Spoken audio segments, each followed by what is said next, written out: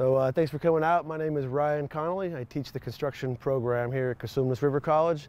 I was proud to be part of our tiny house 2016 competition team. Our whole design was based around our tuck-away bed, and the way it utilized extra space here.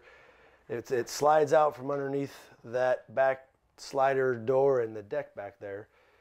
But it did drive other kinds of design factors, like in order to have an actual full-size door above the bed, it caused us to go with relatively high ceilings.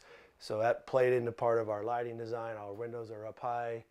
Right now, it's late afternoon. We've got plenty of natural light. Like I said, just a quick demonstration. This whole frame just comes out.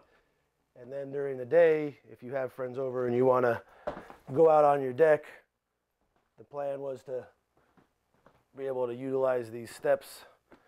We have the shoe box, what we called it, just a little storage over here. But in order to get out, we have this extra step that we set on the shoe box, roll over the back of the couch, and voila, you got yourself a set of stairs to get out onto the deck. Where we are now, it's not a beautiful sight out there, but in most places it would be nice to be out there. We also it caused us to have relatively high ceilings. And I don't know, I think it gives us kind of a warm feel. Seems a little bit more livable and not quite so cramped. And then a couple other features of space-saving design. The architect had designed kind of linear cabinets. I think in the rendering here, this is some of our architect students' preliminary drawings, and you can see even in the original renderings for space, a lot of linear stuff, so that kind of drove us, even though we ended up with warmer, more earthy tones. This was kind of our inspiration for how we did our cabinets. We've got our entertainment center here behind you. And then kind of all this stuff was hand built in our wood shop. Cubbies and all these nice little places to store your clean shirts, socks, all that kind of important stuff that makes life easy to live. This day couch was just one of the ways we concealed the wheel wells within our trailer. This entertainment center also does the same thing. And then this was one of the other creative uses of space. You guys have heard of a Murphy bed.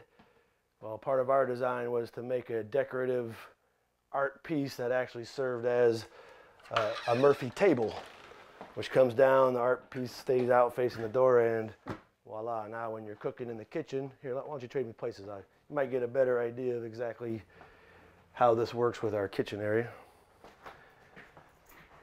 We've got a nice, livable, operable kind of kitchen sink. Our conduction cooktops are down here, we could plug in, do your cooking. We had a microwave, even though during the competition it wasn't part of it, but we knew it kind of added a kind of warm feel, matching fridge. Again, even this is a relatively nice amount of space, but when needed, wife comes home from work, she still wants to do some work from home. She could sit here, plug in her laptop, or vice versa. And then when you're entertaining with more people, you don't quite need the table surface area. Now you kind of go back to your smaller size kitchen. A lot of, all the way to the ceiling kind of cabinetry, a lot of room for storage up there. Had intended for kind of a spice rack or something, kind of ran out of time.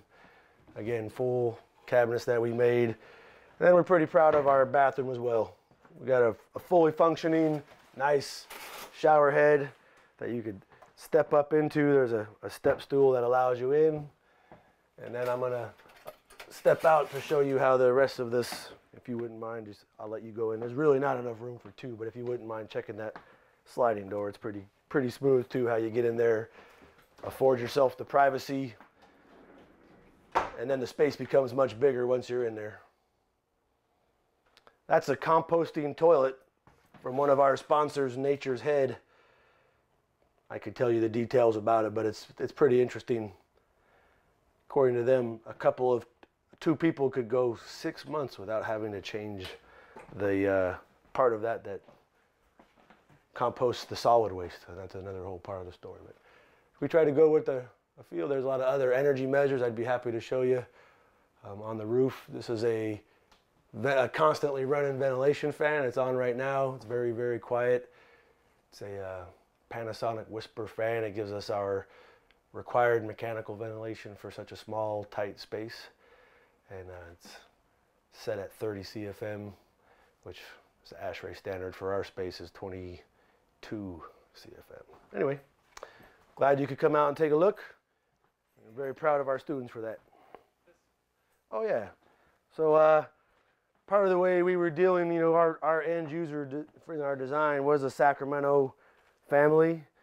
Anybody who's from Sacramento knows it's hot here, so we chose to use a ductless heat pump, oftentimes referred to as a mini split. The condenser unit is out on the tongue of the trailer. This is one of LG's newer designs that actually kind of poses as a piece of art, and it's much more decorative than most of the interior heads. This thing, the picture frame leans out, the side fins open up, and this thing actually circulates air from behind the picture frame and then ejects out your conditioned air. Right now we've got it set in air condition mode. You can adjust fan speed, you can actually adjust fan, yes. If you were uncomfortable sitting here with cold air blowing on your head, you could actually change the wind direction, all based on the remote, but within very few seconds the refrigerant cycle is already moving and you can feel very cold air on this warm fall afternoon. Fully functioning, doesn't take long to run. Our house is so airtight, we did blower door on it. It's so airtight that a lot of times we kind of feel like the refrigerator's actually the one that's heating it up in the evening. But running in the air conditioner during the day can run like this, or we can set it to heat mode as well. This is also the heater. Yeah, so the outside is charred cedar siding. It's a centuries-old Japanese technique called tsusugiban, where you char the wood to preserve it. It makes it insect resistant, fire resistant, and chemical free. We rubbed boiled linseed oil over it as a sealant. This is the Outback Flex 60 package. I'll show you our solar array on the roof, but the solar array sends down its charge. This is our charge controller up here. Charge controller kind of tells you what kind of amperage and voltage you're getting coming off of your array, but it's essentially taking a direct current flow. We're getting 90 volts. It's pretty late in the day. We're down to only 2 amps because the sun's down so far, but what it does is it converts our array, our solar energy, into a 12 volt charge on our 12 volt battery bank. We've got 500 amp hour storage on 2 lead acid batteries. And then on demand, when you pull, like when I turned on the air conditioner, the inverter allowed this electricity in the batteries to come up. It inverted into alternating current and sent it in. And then behind the Murphy table was the interior 110 volt AC service panel that this thing feeds. And then we've got branch circuits. Interestingly enough, on the roof, we've got basically about a 1.3 kW array with 4 panels. Most people would probably rate that closer to a 1 kilowatt, but one of our greatest technologies that we brought to the competition was, you can see the water pipes hanging out of these back two. That's actually our partner at Saliva Energy Group down in the Bay Area has this new patented system where they manufacture their own aluminum glycol tanks that adhere to the back of a over-the-counter, modern solar electrical PV panel. They adhere their tanks on the back, and then we pump glycol through the tanks, and it absorbs all the heat off the back of the panel, which is great because then we have it's a closed system solar thermal loop. We heat our domestic hot water with that heat through a heat exchanger.